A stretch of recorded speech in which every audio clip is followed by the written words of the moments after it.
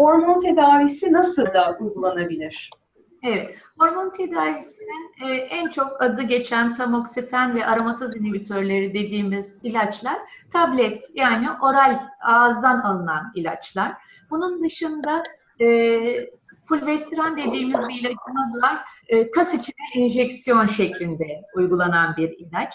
Yine cerrahi olarak yapılabilecek, yani yumurtalıkların ortadan kaldırılması, menopoza sokulması için yapılan bir yöntem, ooferektomi ya da yumurtalıkların alınması ya da yumurtalıkların çalışmasını, yani daha üst düzeyden, hipofiz dediğimiz beyin düzeyinden, santral sinir sistemi düzeyinden yumurtalıklara estrojen yapma emrini vermek için yine enjeksiyon şeklinde. Bir kısım arkadaşlar, şimdi bizi izleyenler biliyorlardır, hatta büyükçe iğnelerimiz var böyle, evet, cilt altına yapılan.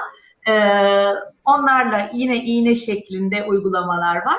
O yüzden hormon terapi dediğimiz zaman yalnızca hap aklımıza gelmesin. Ama hap önemli bir kısmını, yani ağızdan alınan kısım önemli bir kısmını oluşturuyor.